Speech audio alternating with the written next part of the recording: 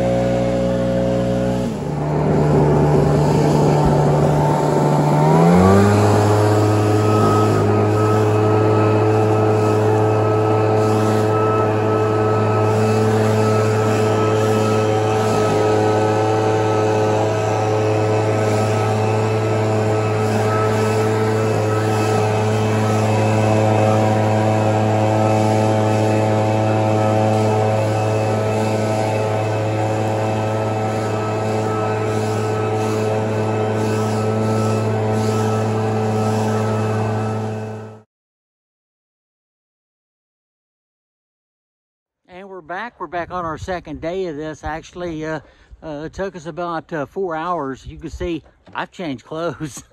Yesterday was real nice and warm. Today, cloudy. Rain's starting to fall a little bit, kind of misty out.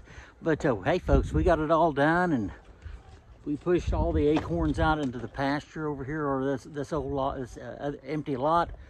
As you can see, the flower beds have been cleaned out from acorns. The trip hazard, as I said yesterday, it's a slip hazard as well, and our customers wanted them all moved out of the way, and so that's what we did. Underneath that awning right there, there's no more acorns. They can get up underneath there and do whatever they need to do, or have their friends and family over. And right over here, you can see where we put a lot of acorns as well. They wanted these acorns left right here, so that's what we did. And we pushed all the acorns out again into that lot. Customer's going to be real pleased. Good size lot here. It took us about 3 to 4 hours to complete this job, and we are glad we were able to do that today.